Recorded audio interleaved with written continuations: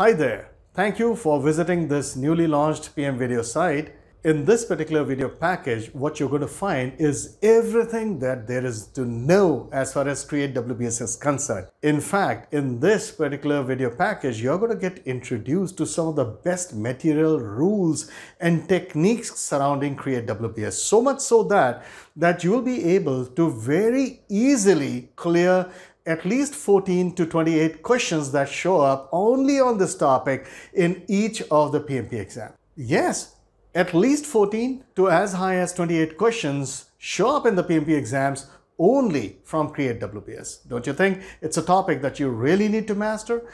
So what I'm going to do is I'm going to show you a small glimpse of what is contained in this package. See for yourself.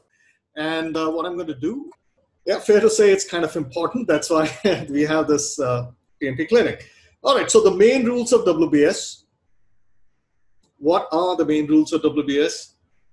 The first rule. Now, this is the part which is horribly muddled up in every single resource on PMP that I've come across.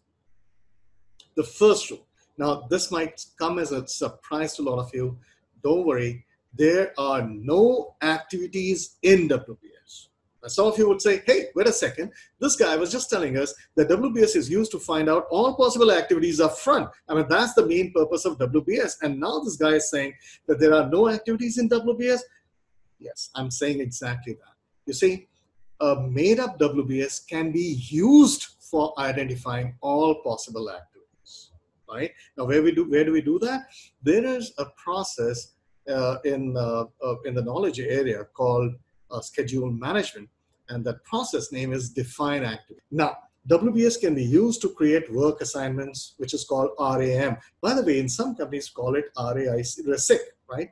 So, which is the same, responsibility assignment matrix, right? What does it mean, right? It simply means that, you know, for example, when we made the birthday kind of a WBS, right? So what happened is, my wife immediately said,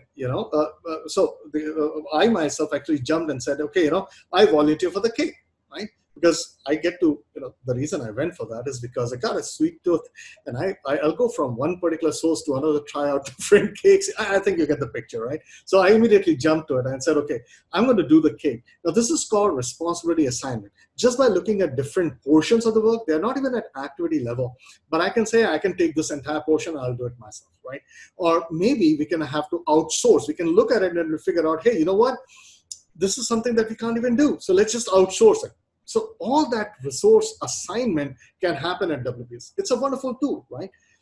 And my wife immediately said, hey, I'm a good cook and I'll take care of all the snacks, right? And then my daughter simply said, you know what?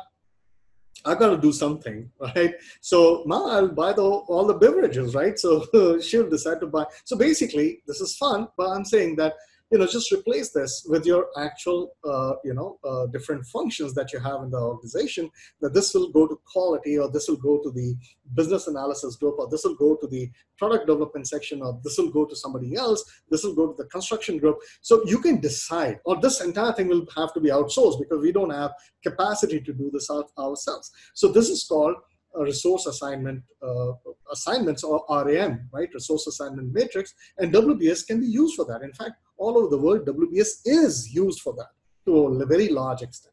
In case you liked what you just saw and heard, just subscribe to this video package and be on your way to ACE PMP exam. Whether you subscribe or not, I wish you the very best for your PMP journey, and I hope that you ace it. I just hope that we become a party to that journey. Thank you for watching, and keep rocking.